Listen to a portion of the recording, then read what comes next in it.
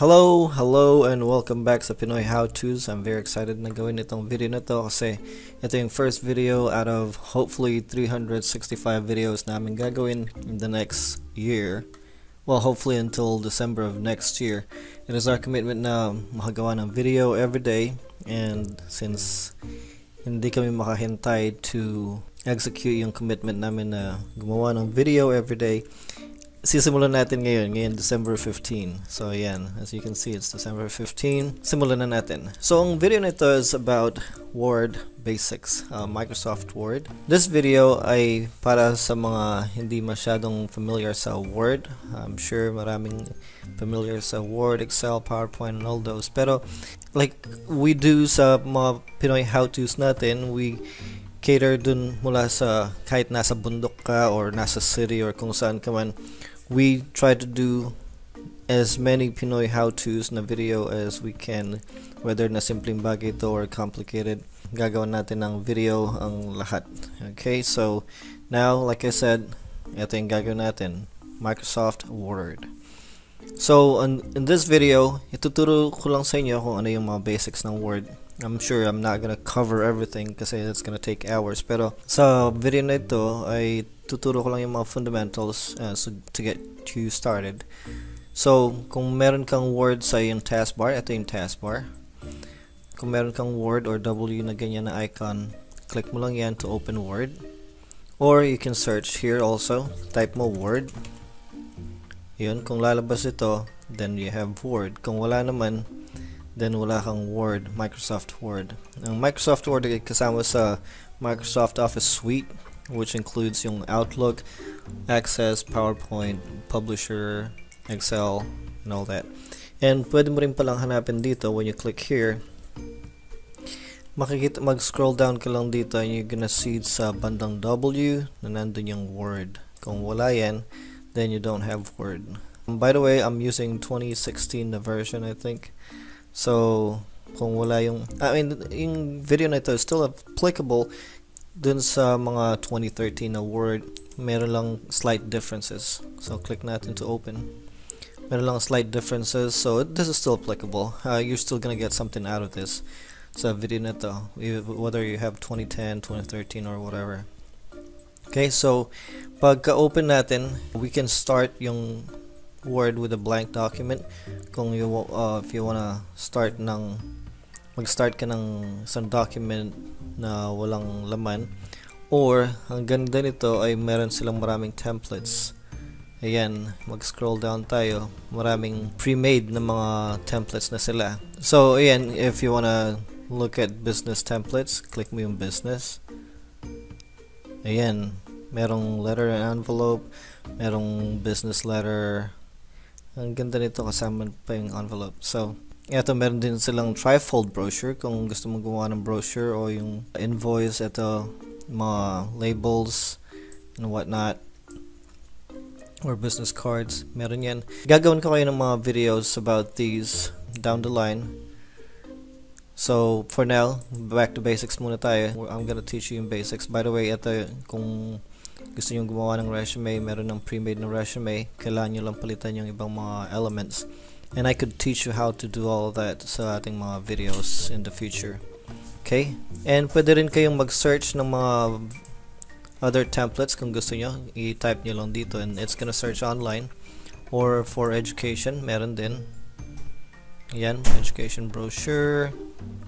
Marami magaganda. Like, look, exit tickets, public speaking, peer review, etc. So, let's start with a blank document for now para may turo ko sa inyo yung mga basics. So, pag nag-start kayo ng Word document, ang title niya ay Document 1, pero hindi pa yan nakasave sa inyong hard drive, sa inyong computer. Like, when you create a document, ang una nyong gawin ay file, save as. Tip ko lang to File, save as, tapos ilagay nyo sa inyong computer. Pwedeng sa documents or sa desktop. Sa desktop, kung yan yung click ninyo, ay ilalagay yan sa inyong screen. Ay, papakita ko sa inyo mamaya. I'm sorry kung I'm talking like masyadong basic yung sinasabi ko, but I'm just trying to cater sa mga pinaka-basic yung experience sa Word, because I want everybody to have the same experience or same yung knowledge sa Word. So this is, if you're wanting an advanced na tutorial about Word, hanapin yung ibang videos natin about Word. Okay, please. Like I said, this is for basic users and these power users. Okay, so let's say yung title natin, yung topic natin, states of matter, right? Click save, and yan, nakasave yan sa ating desktop, which I'll show you in a bit. So yan, states of matter, i-minimize natin. Ayan siya. Ito, don't worry about this. Kapag naka-open yung file natin, magkakaroon ng ganyan. Kapag kinlose natin yung file, ay mawawala yan. Tignan nyo. See? Nawala siya. So to open it again, kung gusto nating i-edit or open ulit, ayan siya. Click this to maximize. So ayan ulit ang ating document. The reason na nag-save tayo kaagad ay kasi maraming mga tao, ang dami ko ng kaibigan, even pamilya na, ang dami ng tinype, nakailang pages na sila, and then all of a sudden nag-crash yung computer nila or nawalan ng kuryente or whatever, tapos biglang namatay yung computer. So yung 3 pages, 5 pages na work nila, dahil hindi nila sinave, bigla na lang nawala. So kung ilang oras man nilang ginawa yan, wala lang. Nabali wala yung work nila. So yung size nito usually, tingnan nyo muna yung size niya, baka kung importante sa inyo kung anong size ng document ninyo. Usually ito ay 8.5 by 11, sometimes A4 yung size nila. To find out kung ano yung size ng yung document, click nyo yung layout na tab, and then so this is 8.5 by 11 by, like I said. Ito yung legal size, 8.5 by 14, and there's also A4. So make sure you have the right one na gusto ninyo, para kapag nag-print kayo, hindi siya palpak. Kasi kung naka A4 pala to, tapos nag-print kayo, nakala nyo yung paper is 8.5 by 11, magkakaroon kayong maraming space dito sa baba. Ito, instead na sentrong-sentro. You know what I'm saying? So, okay, let's start sa una.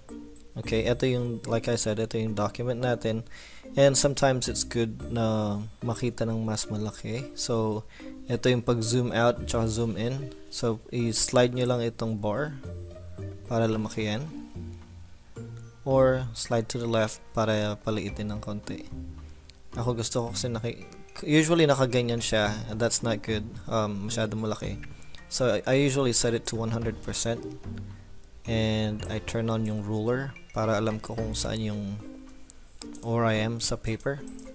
So to do that, go to view, click ruler, ayun siya. So ito yung inches. By default, yung layout niya, yung margin niya all around is 1 inch sa taas dito, and 1 inch dito sa sides, left and right, at saka 1 inch sa bottom. Ito. Okay, and ito yung cursor natin. Dito tayo pwedeng mag-start na mag-type. But before we do that, let me introduce to you yung ribbon tsaka yung mga tabs. So itong mga to, ang tawag dito ay tabs. Okay, yan yung mga tabs, and every tab meron silang ribbon. Ito yung mga ribbon natin. Ito yung ribbon pala. Okay, so ito yung yung sa home, dito usually yung mga elements na pinakakailangan natin commonly, usually. Pero of course, gagamitin natin yung a lot of different elements sa iba't ibang tab. So every tab, meron silang groups. Ito yung ribbon, like I said. Meron din silang groups. Ito yung group ng pages, group ng tables, illustration group, media, links, okay, etc. Makikita nyo yan dyan. So kung hindi nila kasi yung Microsoft ang kaya mayaman si Bill Gates, Kasi they thought about everything. Well, I mean, it's my opinion na they've really thought about a lot, like kahit na yung mga things na we don't even need, they thought about it and binigyan tayo ng options. So ang daming options dyan. It's mind-boggling. It's like they're really smart. So like this sa paragraph, let's say wala dyan yung mga hinahanap nating mga options, pwede natin i-click yung paragraph, yung launch button, which is this one. Or kung sa font, kailangan pa natin ng ibang options, i-click lang natin yung launch button and it's gonna give us more options. Like kung gusto nating may strike through, yun, or double strike through. Sabi sa inyo, they've thought about everything. Or kung gusto natin going all caps yung ating letters, ganyan siya. So I wish meron ng computer nung nasa high school ako. It would have saved me a lot of time, tsaka papel and frustration, kasi ang dami kong mali nun sa aking pagtatype. So ang dami kong nagastos. Sana nagpa-type na lang ako. But going back to our lesson, let's say term paper ito or whatever. It doesn't have to be anything kasi I'm just showing you kung ano yung pwede natin gawin dito. Okay? So let's say lagay natin yung pangalan natin, Patrick Mayo, and ang date, hit the tab button sa left side ng ating keyboard, and today is December 15. Kung i-enter natin yan kahit walang 2018, ilalagay niya yung 2018. Ayun siya.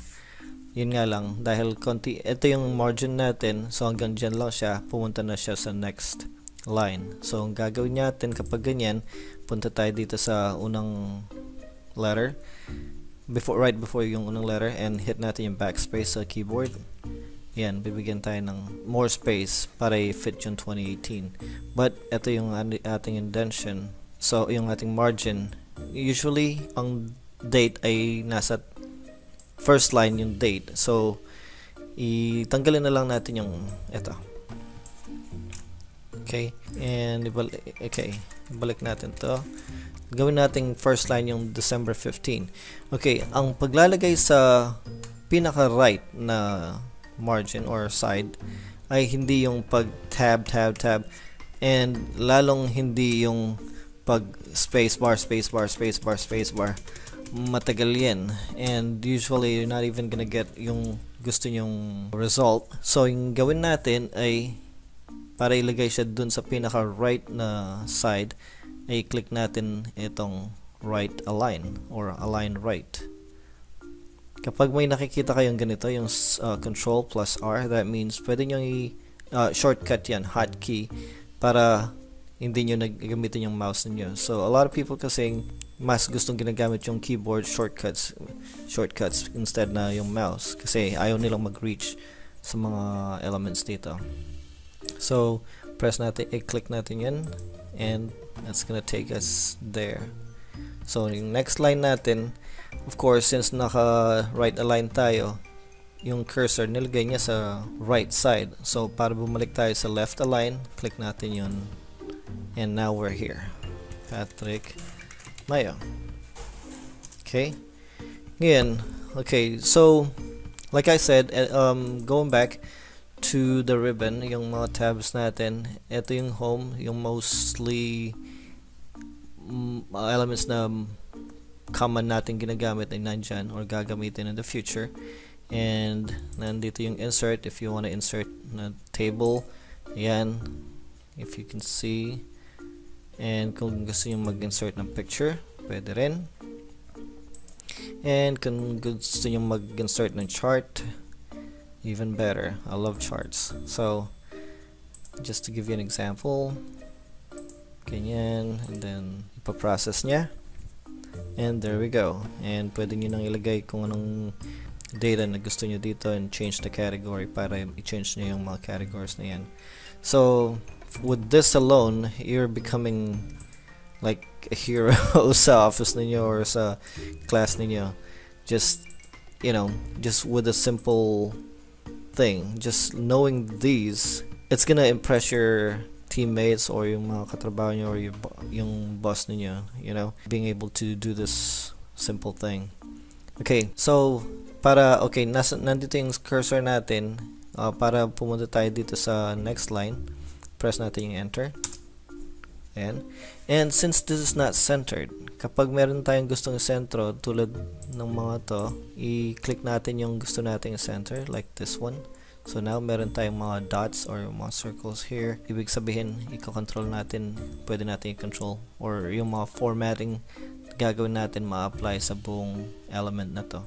So just like what we did with the letters, the characters, Control E natin or center, click natin to, and yan, pupunta sa center. Okay, like I said, we're working on states of matter, yung ating subject. Kunyari, to go back dun sa taas, let's say, oh, nakalimutan ko yung title, you could just use your arrow key na pataas, and from here, or use your mouse. So punta ako dito sa pinaka huli nito, nung last character ng line, then press ko yung enter. Yan, so now I have a new line. So click natin yung center, or ilagay natin yung title ng ating document, states of matter, right? Okay. And pwede natin gawin dito, this is what I like about Microsoft Word. Pwede natin i-highlight yan, or we can also go here to highlight the whole line, and pwede natin i-apply yung style. See? A lot of different things we can do with it. Or, yung actually ginagawa ko, let's say, ito yung mga fonts na pwede natin gamitin. Hindi niya makikita dyan, sandali. So, ilagay ko muna dito sa right para makita niya. So again, highlight ko, and let's see how it changes. Ayan. So kung ano mang mapiling yung ano dito, font name or style, papakita niya sa inyo kung paano yung itsura niya, how it looks like. Usually sa mga formal na documents, hindi mo masyadong gagamitin tong mga iba't ibang mga fonts na ganito. Gagamitin mo lang Arial, Calibri, or yung mga Romans, anong tawag doon? Times New Roman, or Tahoma, ganun. Gusto ko yung Tahoma. So kung di alam niyo yung font name, and so you don't have to look for it, type nyo lang dito, Tahoma, and then press enter. Yan siya. And para palakihin natin, click nyo lang yung, or hover over dun sa font number. Yan, tama na yan, 14. And let's put it back sa center. So mukhang title nga. And kung gusto nyo i-bold, highlight nyo ulit, and click yung B for bold. And if you wanna underline it, ayan siya. And kung gusto nyo i-italicize, pwede rin. Ayan. Pero since that's the title, ayokong i-italicize. Okay, states of matter, para bigyan natin ng more space between the title at yung chart, press natin yung enter. Okay, so ganun lang kasimple yung paggamit ng Word. And of course, kung let's see, para hindi na ako mag-isip kung anong ita-type ko, punta na lang tayo sa Google para bigyan tayo ng something to type, para lang mabigyan ko kayo ng example ng mga pwede natin gawin. Okay, so states of matter. Okay, just to keep it simple, so let's say nag-Google tayo, gusto nating ilagay yung states of matter. I know there's more than 3 states of matter, pero ilagay na lang natin yung solid, liquid, gas. So solid, enter, liquid, enter, gas. So from here, kung gusto nating ilagay, kung gusto nating mag-type ng definition niya, or about a paragraph about it, i-enter natin, hit natin yung enter, then start typing dito. Okay, sorry, nag-alt tab ako.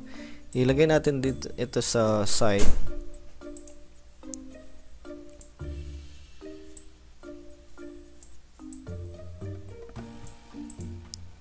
Para nakikita natin pareho. Okay, so ito yung Word document natin, ito yung Google. Paliitin ko lang ng konti. So ayun siya. So let's say kumakopya ka sa Google, kung gusto mong kumopya sa Google, which is plagiarism kung kukunin mo ng word for word to or character by character. But since let's say this is just for your own purpose, lagay natin dito, highlight natin yung text hanggang dito sa volume, period. Right click, copy, and then lagay natin dito, click, right click, and paste as value, keep text only. Kasi kung gagamitin natin yung ibang formats, magkakaroon yan ng code in the background na ayaw natin, yung formatting. So text lang yung kunin natin, yung paste natin. So there it is. Ngayon, kung let's say eto gusto nating bigyan ng emphasis, let's say yung very low kinetic energy, highlight natin, and pwede nating underline, or pwede nating ibahan yung font color niya. Click dito, and let's make it green. Yan, ganun lang. And ito, kung gusto nating gawing bold, yan, hindi masyadong halata kapag ganyan eh. So pwedeng underline, or let's say ayaw natin to. Okay, kung gusto kong baguhin ulit, igawin kong ganito yung font niya, hindi yung naka-bold, pwedeng i-highlight ko ulit, then tanggalin ko yung pagkaka-bold by clicking yung B, or i-undo ko lang. Yung undo kasi, whatever you do, like let's say I start typing here and nagkamali ako, gusto kong revert back dun sa dati kong ginawa, or i-undo ko, or tanggalin ko yung last action ko, click lang yung undo or control Z sa yung keyboard and matatanggal yan. And if I click another time, one more time, ma-undo pa rin yung next na nangyari or action na nangyari. And if I'll keep undoing, ayun, matatanggal. And if I'll undo again, ayun, magiging bold ulit yun. And if I'll undo ulit, magiging it's gonna go back to how it was before. And if I undo pa, ayan, you get the gist, right? You get what I'm saying. So kung gusto nating i-redo naman, or to move forward, ito yung redo, or control Y. Click it, and gagawin ulit yung mga ginawa natin ahead. Okay, so ganun lang, para tanggalin yung word, instead na backspace, let's say gusto nating tanggalin to hanggang dito, erase natin to hanggang dun sa the, instead na backspace na ganyan sa ating keyboard, i-highlight nyo na lang yung gusto nyo tanggalin mula dito hanggang hold natin yung mouse sa left, and i-drag natin yung mouse hanggang dito sa gusto nating tanggalin na mga characters, and press delete or backspace, matatanggal siya.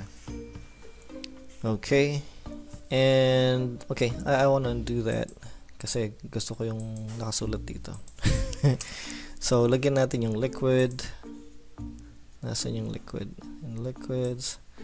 Okay, ito yung paragraph about liquid. Enter, and then paste. And for gas, enter.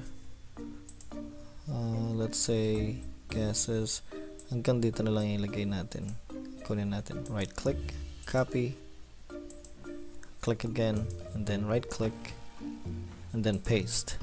So yan, meron na tayong article. I-minimize natin to, zoom out para makita natin yung ating paper. Okay, we could do some more cleaning up sa document natin. Okay, if you wanna edit this para magamit nyo yung chart, right click lang, then edit data, and edit data dito, and from there you can edit yung mga gusto nyong gawin dito, o ilagay na titles, categories.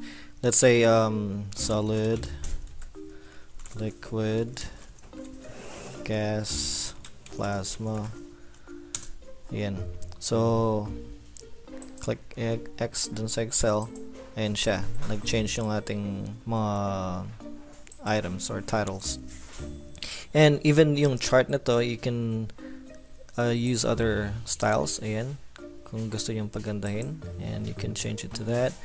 And or this. This. Yan, mas formal. But white is king. So, as much as possible, gawin nyo na lang na white siya. It's yung background para malinis, right? But it's up to you how you want to use it. Okay, eto, kung nakikita nyo yung ating paragraph, marami siyang ano dito, like, parang bungi-bungi siya dito.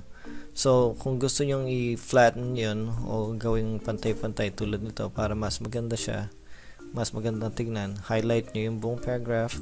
So, i-click nyo mula dito sa una hanggang sa huli, or vice versa, mula sa huli hanggang sa unang letter, and i-click natin tong pantay-pantay and click out of it. Ayan, pantay na dito sa left, sa right, and then pantay na dito sa left. And we can do the same with this and also this part, right? So, ayan siya. So, mas magandang tingnan.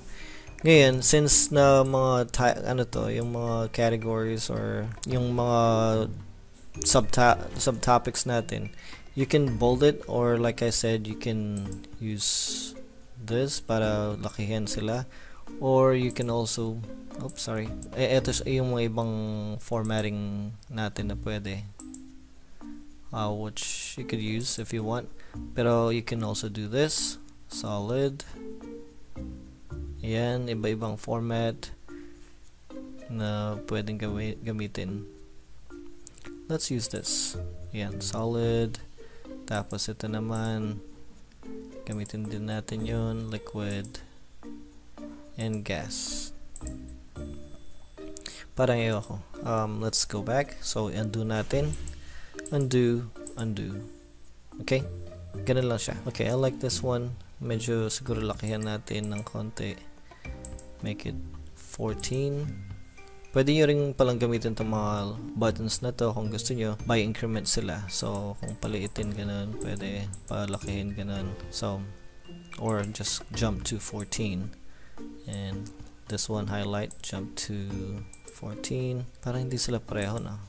Naka-bold siya. So, kung gusto nyo i-copy ito, yung formatting nito, highlight nyo lang siya. And double click this. Format Painter. And i-highlight nyo yan. I-highlight nyo yan. Bakit? Okay, and then click on it again para matanggal yung formatting natin sa mouse.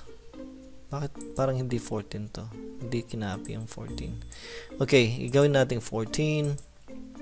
Maybe because ginawa natin 11 kanina. So yan, it's looking good. It's looking better yung ating document. Also, kung gusto nyong lagyan ng ano yan, alam niyo yung page numbers. Let's say you have like 10 pages. So, yung gagawin nyo lang is insert. Oh, let's say, okay, gusto natin mag-insert ng picture ng liquid dito. Example ng liquid. Insert tayo ng picture para may example tayo ng liquid. Oh, yeah, ito. Okay, let's say ito yung ginamit natin, right? Masyadong malaki yan. Ito yung document natin. If you scroll up, palakihin natin para makita nyo. Okay, so ito yung first page natin. If you scroll down, nandun yung document natin. And you can't even move ito. Ang hirap. So, yung gawin natin, make sure naka-click yan. Click nyo. Like that. Para lumitaw itong mga bilog-bilog sa mga side. And then, click natin itong isang corner.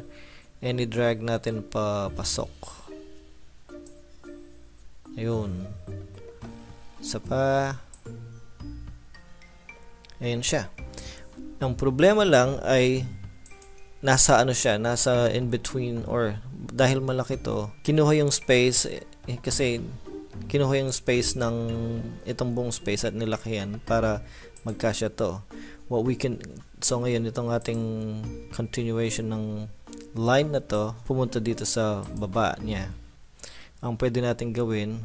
So now if you look at it, kung i-zoom out ko, pangit siyang tignan, right? Ang magandang gawin dyan ay right click natin yung document. Oh, by the way, kailangan lang natin dyan ay liquid kasi liquid lang yung pinapakita natin. So how about we just crop this one, yung picture natin,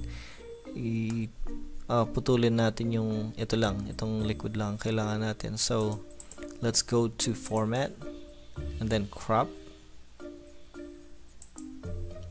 and bibigyan tayo ng mga lines hanggang dito. Pwede ito, sabihin natin kung hanggang saan natin gustong putulin. Saan siya pumunta? Ayun, ipalaki natin para makita niya. Sorry. And crop pa natin pataas, and then hit enter. Ayun, so liquid lang yung picture natin. So from here we can drag this here, kaya lang pangit siya. See, right click natin kung wala ito, pero since nandito na ito, let's click on it and i-wrap natin yung text around sa ating picture. Yan. So this is very helpful. Yan, tignan nyo. See, kung gusto nyo ilagay yung picture nyo dito, if you're talking about yourself, that's very good. Or you can also put it here para sa term paper ninyo, and it'll look more professional. Ayun siya. Ganyan lang yung ginagawa nila sa mga nakikita nyong books and documents, right?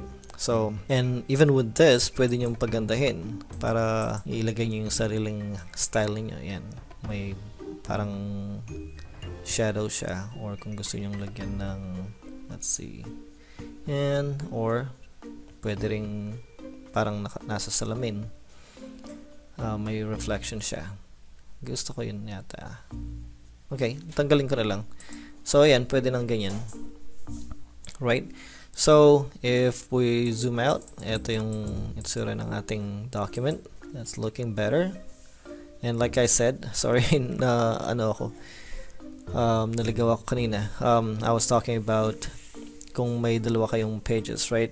Or more than one page, and gusto nyong lagyan ng pages. Let's say, dagdagan natin to kung natin, yung letters natin, yung paragraph para, para magkaroon tayo ng second page. So, kapag lumampas tayo sa first page, gagawin yan, it'll just keep going hanggang, it's just gonna give you a second page. So, ayan siya. If you look down here, nakasulat page 2 of 2. Ang tinitignan mo ngayon ay page 2 of 2. 425 na yung words natin. Like I said, magaling talagang Microsoft. Tignan nyo. It's giving us yung words natin kaagad. So if your instructor says, okay, kailangan ko ng 1,000 words na paper, at least now you know you have 425 words na nailagay. And it could also tell you how many characters you have already typed. Pero I don't think you're gonna need that.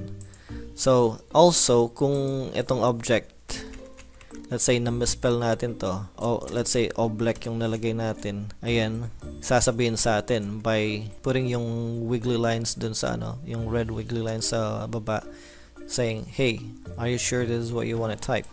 So yung gawin natin kapag natapos na tayo na mag-type, press nyo lang yung F7 sa keyboard, or is it this one? Yeah. Click natin yung tab na review, and then spelling and grammar, which is F7, sabi sa inyo eh. Okay, click nyo yan, and it's gonna highlight yung lahat ng mali natin. And ang galing dyan din ng Microsoft ay ibibigyan tayo ng mga options kung ano yung ibig mong sabihin. Maybe this is what you meant, object or objects or oblast. Sabihin mo lang, right? So click, since na yun yung gusto kong gamitin, object, click change, or pwede mo i-double click na lang yan. Yan, pinalitan niya na object. And now it's saying spelling and grammar complete, check is complete. So click OK. Kung meron ka pang maraming mali dito, it's gonna keep highlighting yung mga mali mo. And it's gonna keep giving you options kung ano yung pwedeng words na maybe you meant to say, right? Or kung gusto mong magmukhang magaling, if you want to impress people sa vocabulary mo, then you can, let's say yung tightly, eto, gusto mong palitan yung word na tightly, or kung kinopya mo lang to sa internet and gusto mong palitan yung ibang words para hindi ma-search ng teacher mo yung exact na pinuntahan mo, or to check or to know, para hindi ka mahuli na nag-plagiarize ka lang or kumopya ka lang sa internet, gamitin mo itong thesaurus, and it's gonna give you other words tulad niyan, firmly. So already tied so firmly is okay. We can use all these other words na synonym dito sa tightly. So we can use firmly, strongly, forcefully, closely, whichever fits sa ating context, diba? I mean, you can't be using like harshly kung hindi naman nagfi-fit sa ating context. So just be careful. But I think for me that's a very good tool na gamitin, yung tightly, yung thesaurus ng word. Like I said, word count is here. So look up yung mga ribbon natin dito and tignan nyo kung ano pa yung pwede nyo gamitin, and go to each tab. Ayan, merong mga grid lines, navigation pane, etc, etc. But just find the ones that you need and try to apply them. Hindi nyo masisira yung word, believe me.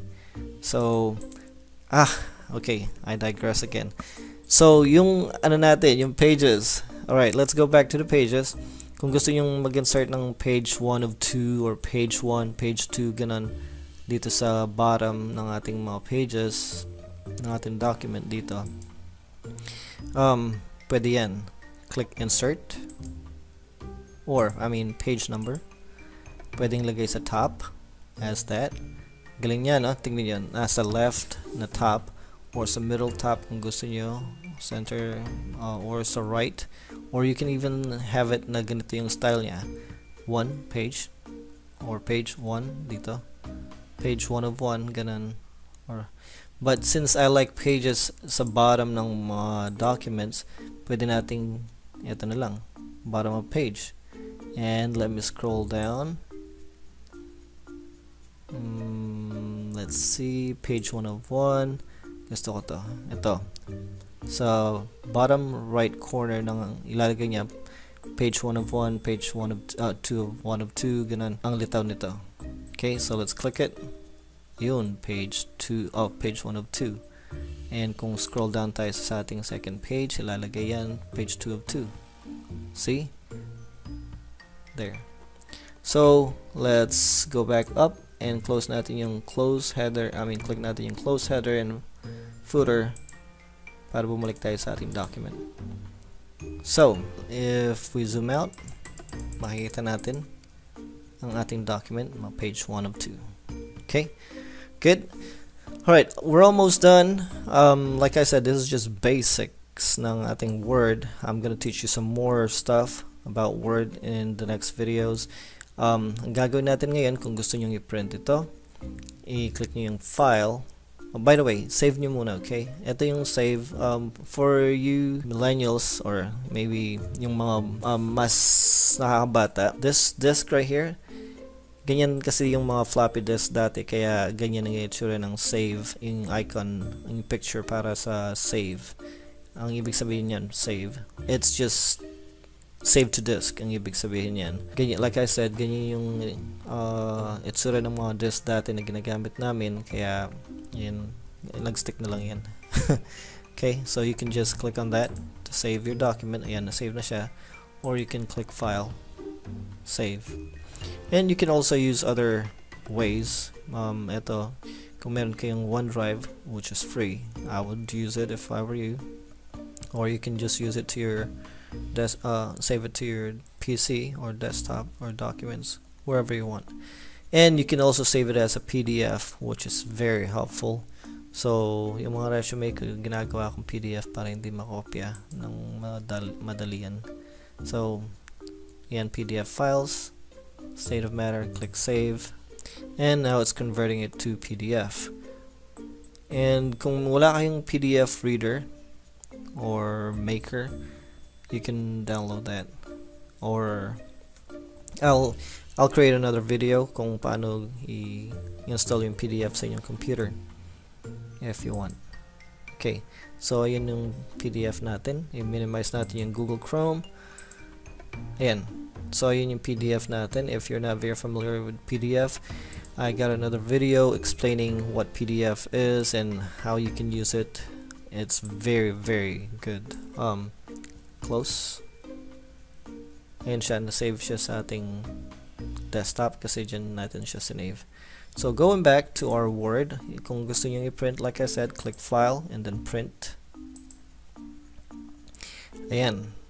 Ito yung first page, ito yung second page. But if you zoom in, it's gonna get bigger. And since wala akong attached na printer, hindi kasi ako dito nagpa-print. So, i-click natin yung print dito, or kung meron ka pang gustong baguhin dito, just do it here. Let's say gusto mong double-sided yung page, i-click mo yung print double-sided dito, and this is only gonna give you yung print double sides kung naka-connect ka sa printer na may function na double-sided. Kaya yung binibigay sa akin ngayon, manual print on both sides. So okay, and then click print and it's gonna print your document. Pagkatapos nun, click mo lang yung back and it's gonna take you back sa yung Word document. Okay, so I hope this helps you in some way. And lastly pala, kung gusto nyo, let's say plasma, or let's say, okay, sa ating solid, kung gusto nyo mag-enumerate ng examples ng solid examples, right? I-type nyo dyan and then press enter. Pwede kayong maglagay ng bullet points. Click lang dito. It's examples of solid items or materials are, let's say, keyboard, monitor, phone, and kung gusto nyo naman, let's scroll down. Sa liquid naman, let's say, okay, so punta tayo sa pinakahuli. To go to the next line, press enter. Examples, press enter. Kung gusto nyo hindi double, bullet points, or kung gusto nyo palitan yung bullet points niyo, pwede rin ganito. Para may style naman, di ba? So, examples ng liquid ay soft drinks, water, and milk, di ba? And pwede rin gawing numbers yan. Let's say, highlight natin, palitan natin na number. Ayan siya. And kung gusto nyong i-indent, actually kung ganyan yung numbering natin, let's say gusto pang natin i-break down yung soft drinks, let's do another line, press enter, and click natin to, or press tab, and it's gonna give us a sub bullet. I mean a bullet since we're using numbers dyan. So sabihin natin Coke, Pepsi, Mountain Dew, ganyan. And even further, kung gusto natin i-break down yung Coke, just hit tab. Yan, so iba na naman yung bullet natin. Diet, regular. So that's how powerful Word is. Kung gagamitin natin yung notepad, or kung magta-type tayo sa typewriter, or like how it was before nung bata ako, this would have been like maraming trabaho. And ang ganda pa nito, you know, you can just save your work. Hindi mo na kailangang i-bond, anong tawag dun? Hindi mo na kailangang gumamit ng carbon paper or whatnot, para i-duplicate yung work or i-copy. So you could just start printing as many copies as you want, di ba? So, by the way, and if you wanna, like, let's say you wanna highlight this, electrons of each atom are in motion, use this, use nyo lang to. Okay, now it's highlighted. And like I said, yung strike through, kung gusto nyo strike through ito, kung let's say gusto nyo i-cross lang, yan, strike through. And what else can we do?